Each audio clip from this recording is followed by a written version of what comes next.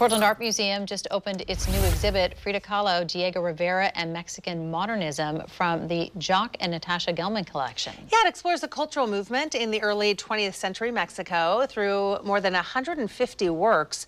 Fox Show photojournalist James Sparks takes us inside.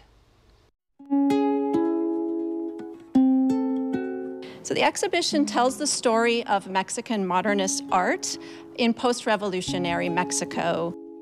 We feel so proud that it's Frida and Diego, as I said before, two icons of the Mexican culture, Mexican art.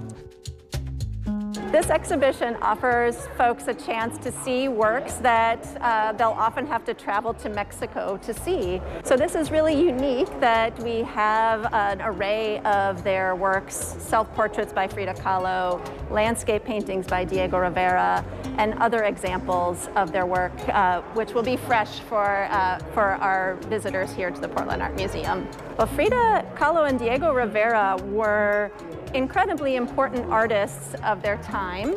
They were innovative artists as well as political activists, and they had a very rich cultural as well as political life. After the revolution ended, the Civil War ended in Mexico, they became central figures in the development of and visualization of a new national identity, something that's come to be known now as Mexicanness or Mexicanidad. And their work portrays the unique characteristics of the Mexican landscape, the Mexican cities and towns, and really what it meant to be a Mexican at this moment in time.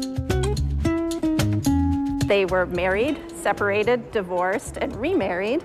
They were not monogamous. They had many lovers. But even through all of this tumultuous relationship, they were really devoted to each other and very supportive of each other as artists.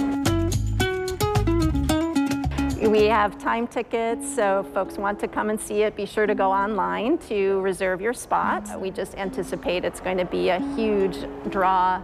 And I think for good reason. It's really an incredible opportunity to see works that don't normally come through Portland.